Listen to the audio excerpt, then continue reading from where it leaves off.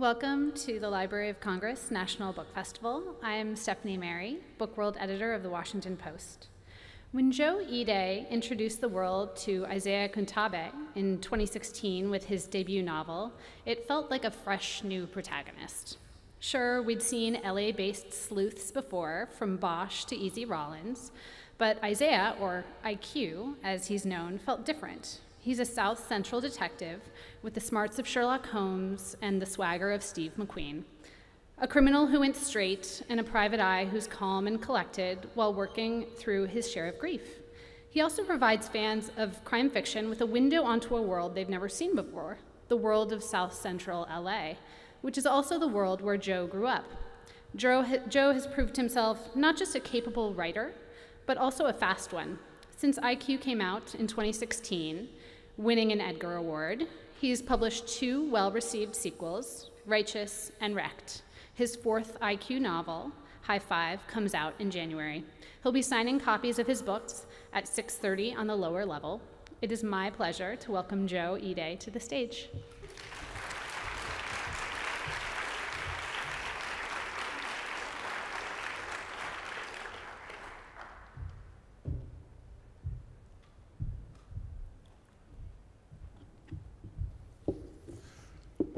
Good afternoon.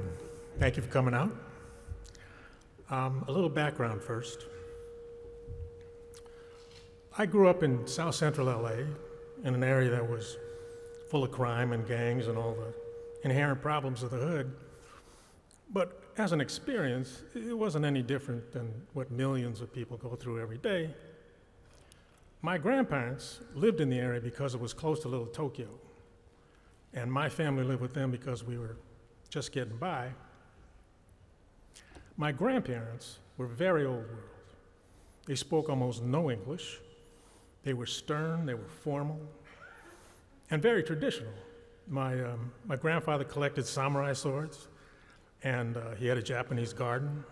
My grandmother had a koi pond, and she wore these beautiful silk kimonos around the house, and they treated me like somebody else's cat. You know what I mean? Like, they couldn't actually kill me, but they didn't have to be nice to me either. My parents aspired to get out of the hood and be Brady Bunch mainstream, and that's what they wanted for their kids, me and my brothers. But we adapted to the neighborhood. Our friends were black, so we co-opted their speech, style, attitudes, musical tastes. So there was always this cultural, generational tension within the family, made more so by the fact that both my parents and my grandparents wanted us kids to have some connection to our own cultural heritage, which never really turned out the way they had hoped. My parents made me take a ceramics class in Little Tokyo. It was taught by a very famous artist. He was from Japan, a friend of my grandfather's. So I get there, and there's 8 or 10 of these obsessively clean-cut suburban Japanese kids, and there I am, you know, the toothpick in my mouth, and wearing my Ray-Bans indoors, and I know I have to get out of this. There's no way I'm going to stay in this class, but I couldn't just blow it off because I get into it with my parents. So here's what I did. Everything I made looked somehow phallic. It wasn't obvious, you know, but it wasn't subtle. It'd be like a perfectly ordinary teapot, but you wouldn't necessarily want to pick it up by the handle. My older brother Jack, he got kicked out of a Japanese Boy Scout troop for buying his merit badges. You know, he didn't get the whole Boy Scout concept. And my brother, he had him, you know, running up and down his arms, and I'm 4 years younger. And I'm incredibly jealous because my parents were so proud of him. And what made it all the more aggravating was that I knew it was a scam, and I knew my hood rat brother couldn't build a wigwam or paddle around in a kayak. And sort of the net result of all of this was that I was culturally all over the place. I wasn't black, I wasn't white. I felt way far from being Japanese. So through most of that time, I really felt like I didn't fit in. I didn't belong anywhere. And I think that's why I was so drawn to the original Sherlock Holmes. Here's a guy like me, doesn't fit in, doesn't belong, but Sherlock had an identity. You know, he was confident. If he faced problems, he could overcome them with just his intelligence. That was a big idea for me, because it meant there was a way for a kid like me to face his world and not be afraid. And when it came time to write a book, all of this came together virtually by itself, and Sherlock in the Hood was born.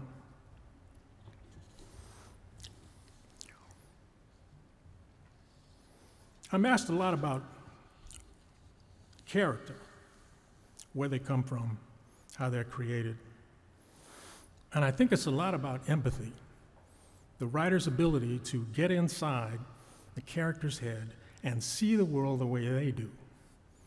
Not to judge, but to understand why they do what they do. If the writer doesn't understand that, how do they know what the character will do or say in any given situation? I mean, suppose you walk into the den, there's your husband, lying on the couch watching TV. And the first thing you do is make a judgment.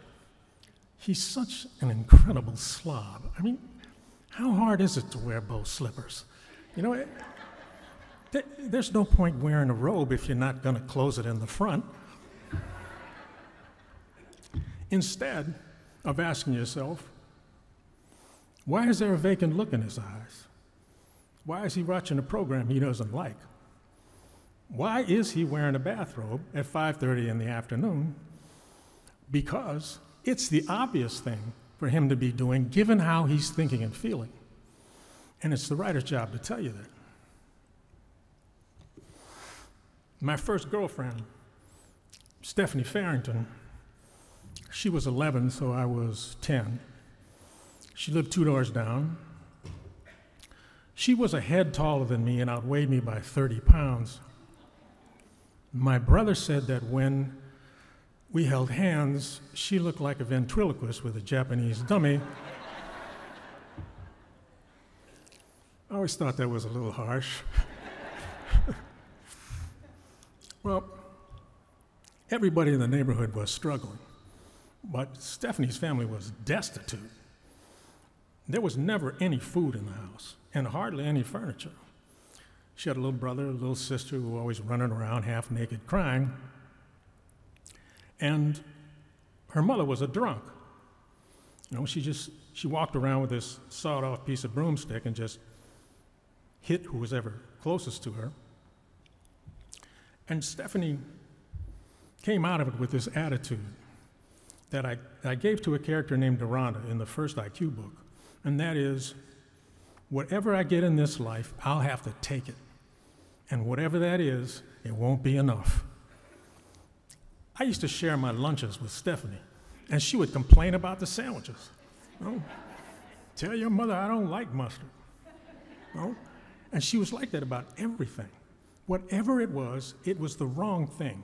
It was the wrong size, it was the wrong color, it's not the one she wanted. Because nothing would ever make up for her life of deprivation or fill that well of needs that would never be met.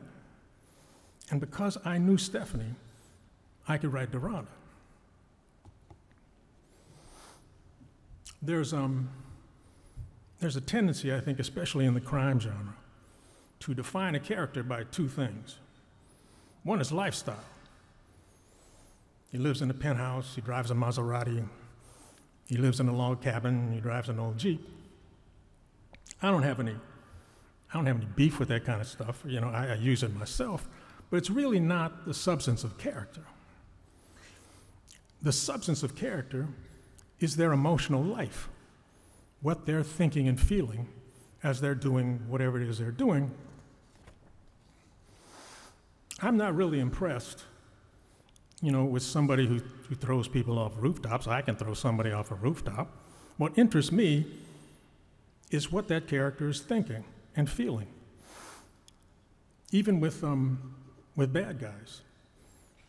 You can't really understand a bad guy until you realize he's a good guy in his own life. The bad guy in Wrecked is an ex-CIA officer named Walzak. He was at Abu Ghraib. Now he runs a big security company like Blackwater. So we know he's cruel, ruthless, powerful. There's nothing new there. Walzak is looking for a woman named Sarah. She has photos of him at Abu Ghraib doing terrible things. And this is his reflection. He envisioned the photos appearing in the New York Times and on CNN. He could see the media outrage metastasizing to every country in the world. His name synonymous with cruelty, depravity, and perversion. The most excruciating part, his family. The business was Earth, and he was Atlas. His family was the only true source of happiness and the only people he knew who still saw him as a patriot and a hero and a great human being. He loved family outings, soccer games, holidays, barbecues in the backyard. He even wore a chef's hat and cooked the hamburgers to perfection. He had to destroy those pictures. The thought of his darling wife, Patty, seeing him rape a helpless woman made him sick. The thought of his precious son, Noah, knowing his father was a monster, made him want to die. He'd never been so afraid. Not when the desert night was lit with tracer rounds and the mortar shells exploded so close you thought you were finished, and you could hear your fellow soldiers screaming and dying in the rubble. None of it frightened him more than the revelation of his beastly heart. I don't have that, I don't have a character. I also try and define character through dialogue. Dodson is a former street hustler. He's slick, he's opportunist, he's incredibly self-involved, but he's recently had a new baby. So for a guy like this, the responsibility is overwhelming. And here he talks it over with his friend Isaiah. "What's flaming, son?" Dodson said. He strolled in like the landlord, an icy breeze with an attitude, condensed of stature but walking large. "So what's up with you?" "Nothing special," Isaiah said. "How's Micah?" Dodson made a face like he was remembering a car accident. "Man, that baby is work. You know he can't do nothing for himself? Can't even hold his oversized head up. You got to watch him all the damn time." You didn't know that going in," Isaiah said. "Knowing and doing is two different things. You know Charisse makes me wash my hands every time I pick him up? I don't keep my toothbrush that clean. And the kid is always spitting up, and he farts like he's full of propane. I couldn't believe it first time I changed his diaper. He don't eat nothing but mother's milk, and his shit's the same color as hot dog mustard. And for some reason, we always hurrying and rushing around. Why, I couldn't tell you. Damn baby ain't no bigger than a pot roast, and he ain't going nowhere. And everything's a damn crisis. The boy gets a rash on his ass, and Charisse and her mama carry on like he had a tumor on his neck. I said, what y'all worried about? Everybody gets a rash on their ass at one time or another. I got a rash on my ass right now. How'd that go over? Like I farted at a funeral. And Charisse done lost her sense of humor altogether. Other night, I'm changing the boy's diaper, trying to keep it light, you know how I do. I said, Charisse, check this out. Baby's got a hard on him, takes after his daddy too.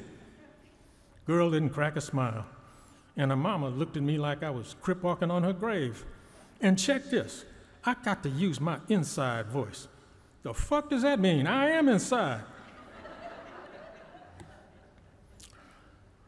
Elmore Leonard said, everybody talks, meaning everybody's articulate. Everybody can say exactly what they want to say in their own vernacular. And what it does, it elevates the character. No, Dodson is no longer a hustler. He's this hustler. He's this particular hustler. Fictional characters can't possibly be as complex as actual human beings, but opinions help flesh them out. They fall somewhere between an abstract and abstraction, You're trying to give some specifics while at the same time give a feeling of the character, a gestalt. In the next book, High Five, it's coming out in January, the bad guy is an elderly man named Angus Byrne. He's been selling weapons to the cartels for decades, and he succeeded through sheer brutality and cunning. But over the years, he's turned bitterly cynical. His reflection. There was that old adage, guns don't kill people, people do. And they kill them with all kinds of other things, too, Angus thought. Knives, hammers, tire irons, baseball bats, and bolt-action deer rifles. The blame lies with the bear. True enough, Angus thought, as far as it went. What you can't do with any of those things is go into a classroom at an elementary school and slaughter all the children at the same time. And what was that other chestnut? Angus thought. Oh, yeah, that you needed an AR-15, a 30-round clip, and 1,000 rounds of ammo to defend your family against what exactly? A swarm of tigers? An invading army from Canada? No. The real reason gun advocates believed they needed an arsenal was to defend themselves against the U.S. government when, in clear violation of the Second Amendment, its agents came to confiscate your guns. Angus shook his head whenever he heard some numbskull say that. There were 300 million guns in the country. The government couldn't confiscate 300 million car keys. There was no stopping the arms trade or even slowing it down. And if you're a ball bearing somewhere in that wheel, don't be a pussy. Accept your part in it. It disgusted Angus when he heard gun people try and weasel out of their responsibilities. If you profited from a product manufactured specifically to kill people, you were, to one degree or another, culpable. And if you can't handle it, take an immunity pill from human suffering and get on with your fucking business. That was a character, by the way. I try and keep myself out of it. Secondary characters might not take up a lot of page space, but sometimes they're pivotal. And because I write a series, I want the reader to remember the character from book to book, so I tried to give each of them sort of a trademark. TK is an old man who runs a wrecking yard, and in his case, it's his sense of humor.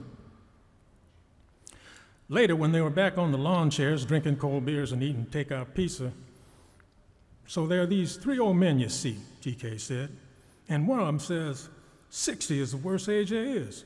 You feel like you need to pee, and nothing comes out. And the second old man says, that ain't nothing. When you're 70, you can't even take a dump without eating the bran muffin. And the third old man says, you boys don't know nothing about trouble till you're 80. I pee and take a dump every morning at exactly 6 a.m. And the first old man says, well, if you can do all that every morning at 6 a.m., what's your problem? And the third old man says, I don't get up till 7.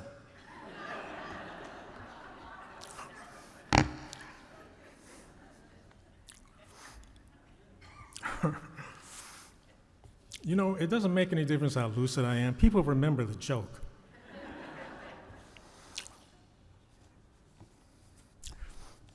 You know, sometimes I'm asked, did any of my real life experiences, go directly into a book? And my answer is sort of. What happened is that my growing up got filtered through the life I've lived, and what remains is a kind of emotional residue.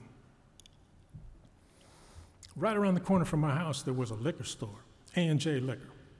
Winos used to sit out there in orange crates and drink Thunderbird all day. And one of them was a man named Beck. Beck was elderly, he was very tall, and he had a very dignified way of carrying himself. He reminded me a little of Morgan Freeman. And Beck was always immaculate. He wore this rust-colored Homburg hat, the kind with the little feather in it, herringbone sport coat, shirt and tie, brown slacks with a crease in them, and brown and white spectator shoes. Beck was sharp, and he did this every day. Now, my older brother's name is Jack, so Beck called me Little Jack, and he called my mother Mrs. Jack. My mother, 5 feet tall, very prim and proper, and exceedingly polite. Mom didn't care who you were, where you came from. If you were mannerly, if you were a gentleman, you were okay with her. So every morning, Mom would go down to the bus stop, catch a bus for work, and Beck would be waiting for her. And she would say, "Good morning, Beck, how are you?" And he would say, "Oh, I'm old and slow, Mrs. Jack, but I'm doing all right." And Beck would stay with her until the bus came, just to see that nobody messed with her, and nobody ever did because Beck carried a gun. And I still have this image of them, this tall, elegantly dressed wino and my little mom standing at the bus stop, talking like they were old friends, and maybe they were. And there was such a sweetness about it, a wistfulness. And that was the emotional residue, and the kind of thing I try and put down on the page, above and beyond story. My older brother Jack was something of a thug. He was into drugs. He got arrested numerous times. He belonged to a gang called the Outlaws. And when he was in high school, he had a girlfriend named Sugar. Sugar was always spilling out of her clothes. She had an attitude. She was always chewing gum. And she had this rep, for getting in your face if you looked at her wrong. So one Sunday, Jack thinks everybody's at church. So he brings her in. I'm sitting there watching TV. Jack suddenly realizes that our prim and proper mom is coming this way. So he rushes off to steer her in another direction, and it's just me and Sugar. I'm nothing to her. I'm a houseplant. She doesn't even bother to look at me, but then my grandmother comes in. So there's Sugar and my grandmother standing there looking at each other. You have never seen two more different people in your life. There's my grandmother, straight out of a 16th century samurai movie, and there's Sugar, who could have been a stand-in for Little Kim. Now, I don't know what's going to happen. I mean, the tension is killing me. Is my grandmother going to lash out with a karate chop? Is Sugar going to get in my grandmother's face? So finally, Sugar says, "Do you have any Dr. Pepper?" And my grandmother said, "No, I have a tea." And Sugar said, "I don't like tea." And my grandmother said, "No, you come, I make tea." And the two of them went off into the kitchen together. I don't know, if that scene is ever going to make it into a book. But what I distilled from that experience was that incredible sense of tension from just two people standing in a room looking at each other. I thought that was remarkable. And what was even better was a look on my brother's face when he saw my grandmother and Sugar having tea. And those are the kinds of things I try and get down on the page, above and beyond story. It's the hardest thing I do. And I'm only ever successful part of the time, and most of the time I strike out altogether. But I love that process, which is fortunate because anytime I get outside the realm of my imagination, I am incredibly incompetent. There's hardly anything I can do of a practical nature with any sense of proficiency. In fact, there's a saying in my family that goes, if your plane crashes in the Amazon and you need to survive, Joe is the one that you should kill and eat.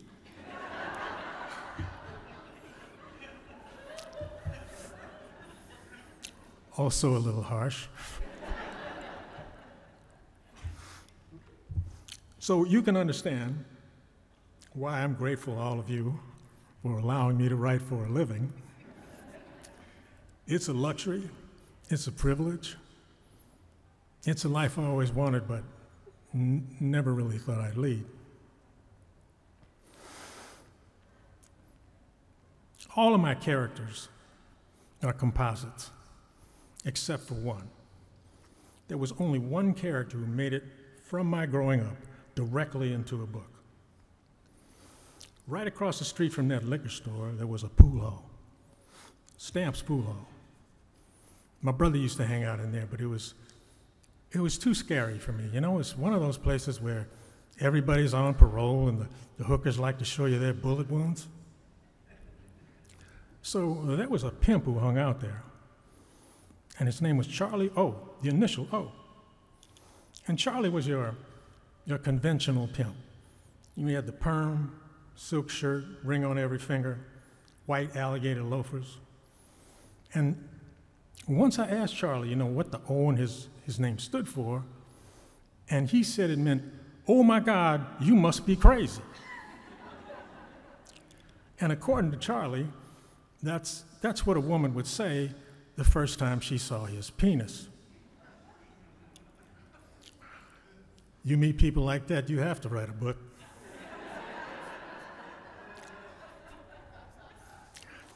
Thank you so much for coming out.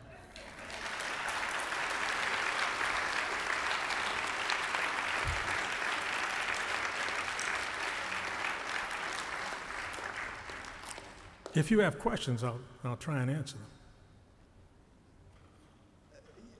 Yes, thank you so much for your wonderful work. It's just phenomenal, and I and so many others were delighted by reading your first and subsequent books. I have two brief questions. One is, in terms of your heritage and writing about African American characters and communities and using, you know, the lingo and jargon, you know, as, you know, accurately as you can, did you get pushback or negative feedback in any way from African American community readers? That's one. And two, how hard was it to actually get your first book published and accepted? What did you have to go through? Anyway, what you've done is remarkable, but I'm very interested in that.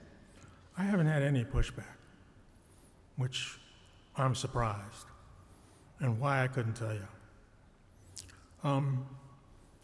Getting my book published is one of those stories that make other writers really nauseous. So I worked on the manuscript for 3 years. I'd take a second out on the house to finish it. I'm finished. I got this manuscript, but I don't know anybody in publishing, nobody. So I'm passing it out to readers, and I have this cousin. His name is Francis Fukuyama. He's a world-renowned political scientist. He was the one who wrote The End of History, predicted the fall of the Soviet Union, huge resume. He's on the board at RAND, you know, he's one of those kind of guys. So I asked him if he'd read it, and he's a sweet guy. He said, sure.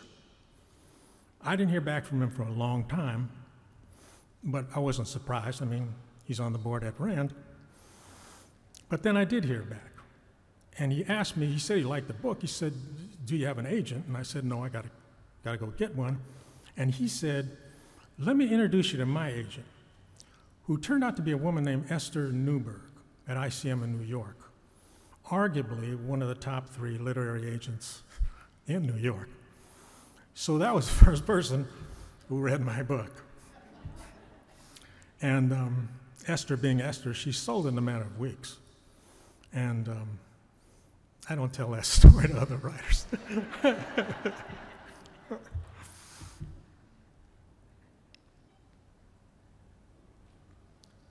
I love your books. Thank you. So I'll say that first. But not to make any assumptions about your age, but you published your first book in 2016. You started working on it in 2013. So what held Body and Soul together before that? Oh, I was a failed screenwriter. I always wanted to write, you know, but it's like everybody always wants to write. When I started with screenplays because I thought it was easy, but it's remarkably difficult to write a good one. I had a friend, an acquaintance who was an agent. I wrote exactly 12 crappy screenplays. And he would send them back with a note. This sucks. This is intensely boring. No one will want to see this. So on the 13th one, I wrote a decent screenplay. It sold to Disney, and I started to work. I worked fairly frequently. I worked for most of the major studios, and I did assignments and rewrites and that kind of stuff. Nothing ever got made. And if nothing else, I have a work ethic. I'd knock myself out on a script, and then the head of the studio would get fired, or the star wants too much money, or some Hollywood reason. So I burned out. I could not do it anymore. I would open the screenplay program and get physically repulsed. So I called my agent. I said, well, I'm quitting. He didn't say anything. I mean, nobody really noticed. So I was depressed, like clinically depressed for a couple of years. If I wasn't a screenwriter, who was I? You know, so I went for long, soulful walks with my dog and felt incredibly sorry for myself. But at a certain point, you know, I had to pay the mortgage. And as I said, my only real skill is writing. So I decided to write a novel. We're all glad you did. You're welcome. Deronda is both my favorite and my least favorite character. So she's really complex. But my question is, when you go home, do you get comments or questions or blowback from, hey, that's me, or that's something you took from me? No. Almost all the people that I know back in the old neighborhood are either dead or in jail. No, I only have one friend, actually my best friend, who still lives there. Same house he always lived in. If you step out his front door and you throw a rock, you can hit the Santa Monica freeway. And he fixes cars, and he's exactly the way he was. And my acquaintances, the people that I knew there, are the same as they were. But most of my personal friends are gone. So I haven't had any pushback. I haven't.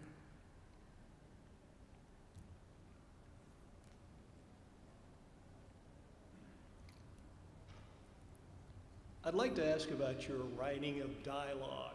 I get the sense from your speaking that that's just something that you do really well. But do you have a process for writing dialogue to make it sound true and genuine? Like most things, it comes out of characters with substance. If the character has levels, if he feels like a real person, then he has a point of view. So you know what he's going to say. You know what he's going to say in that situation. And then it's a question of how he would say it. And the vernacular was my first language. I mean, I had to learn to talk like this. And it's practice. I mean, in the movie business, I wrote a lot of dialogue. And this is sort of a continuation. It's one of the parts of writing that I really enjoy. I love writing dialogue. I love when two smart people go at it. And they don't have to be intellectually smart, just smart in their own way. That's fun. Great. Thanks. Hi, thanks. I've been in love with all these books, and I couldn't wait for the last one, and IQ just breaks my heart. I'm a little worried that you're never going to let him be happy. But I'm a middle school teacher, and I think what sucked me in was that idea of somebody maybe on the spectrum dealing with trauma, and I wondered if you could talk a little bit about that part of his character. Wait, I didn't quite understand the question. Go again? Well, for me, I kind of always think of him, your main character, as being somebody maybe a little bit on the autistic spectrum. Maybe I'm thinking that wrong. But just the way he interacts with people, and he's so smart. But dealing with the trauma of his brother's death, and then how do you heal from that when you're so alone and kind of isolated? I think his community saves him a lot, but maybe I'm reading more into that. I was just wondering how you kind of dealt with that, or what you think of that. If you've ever been the victim of violence, you know you don't get over it. You don't get past it. It becomes part of you. It becomes part of the way you see the world. You incorporate that into yourself. And that's what I try to do with Isaiah. I try to make his traumatic experiences part of who he is. And one of the things that I think is skipped over a lot, particularly in my genre, is what happens to the victims. You know, somebody gets shot and then he gets shot. That's not how it happens. Man, you get shot, that changes you. You see your mortality just like that. And it makes you afraid. It makes you afraid. And so Isaiah is always on edge, and he's always wary, and he's always a little afraid. So maybe this is a cliche question, but who are the writers and who are the characters in other books that you admire? Walter Mosley and Elmore Leonard are my gods. You know, I've read all of their books multiple times, and the original Sherlock Holmes. 52 stories, 4 novels. I read them multiple times before I left middle school. Those were the basis. And then along the way, there have been all kinds of others, the same writers that you appreciate, that I've taken things from them. I've just shoplifted all kinds of things from other writers. I guess the writer that I reread the most is John le Carré. Spy novels are just crime novels in another country. And I love his precision. He writes beautifully, but with such precision. And George Smiley's my guy. George Smiley is my guy. And he's really another form of Isaiah.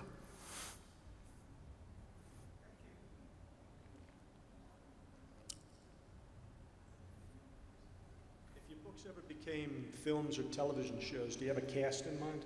Do you know who play who? No.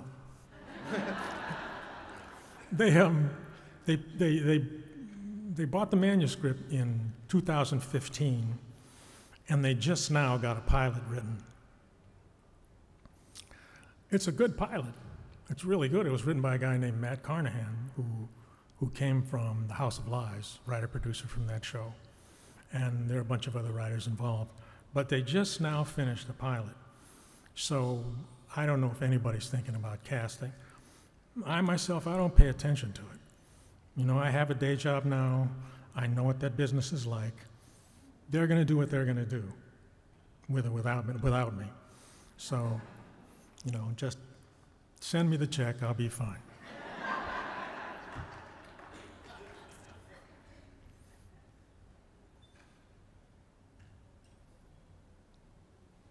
Hi, when you wrote your first novel, did you have multiple novels in mind, or were you just intending to do one? And if you had multiples in mind, kind of what are some of the things you thought about to set up the future books in the series? It was always going to be a series. Assuming I got the first one published, it was always going to be a series.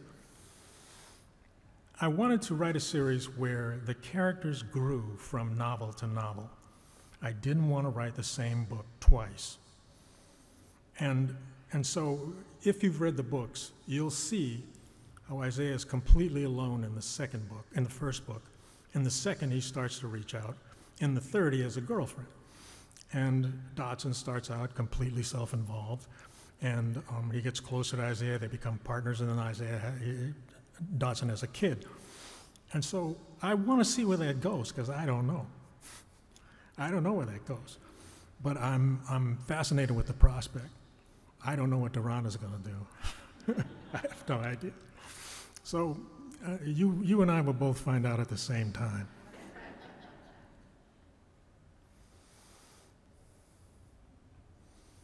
Well, thank you all for coming out. I had a good time.